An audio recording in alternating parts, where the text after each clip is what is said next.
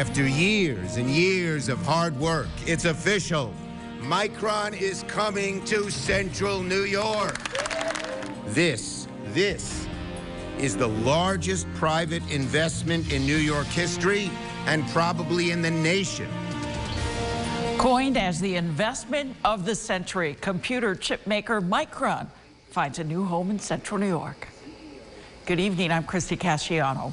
I'm Jeff Kulikowski. It's an investment expected to transform Central New York for generations. Computer chip manufacturer Micron will spend $100 billion to build a complex in the town of Clay. It's going to fill the White Pine Commerce Park right at the intersection of Route 31 at Cottenoy Road.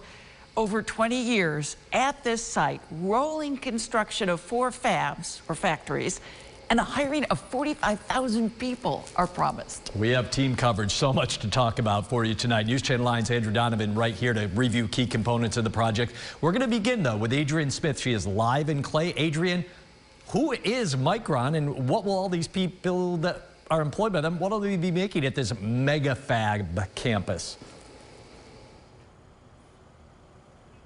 Well, Jeff, Micron Technology is a world leader in manufacturing memory computer chips. Now, once those small, tiny computer chips are made here in Central New York, they'll be sold to the United States military for defense applications, other companies around the world for data storage. And those chips, they're also used for items that you and I use every single day, like our cell phones and the cars that we drive. Now, each of the 4 factories built over the next 20 years will get a clean room, and that's 40 football fields worth of this high-tech space. White Pine was attractive to Micron because of its access to electricity sources and clean water as well. The CEO of Micron tells News Channel 9 his company's computer chip manufacturing campus will be the center of all future innovations in the electronic and technology industry.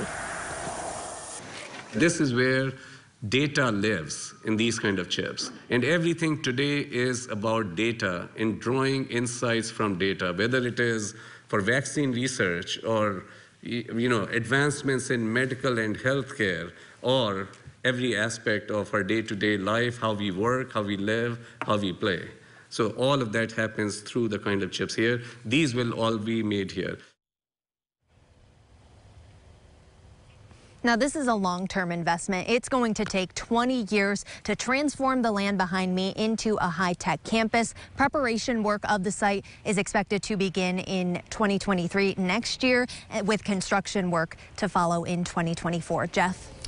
Adrienne, before I let you go, certainly lots of infrastructure in place already at that site, but there is a lot more to do, especially with traffic issues. I mean, there's basically a small road leading in there now. What's the state and county going to do with the road infrastructure out there?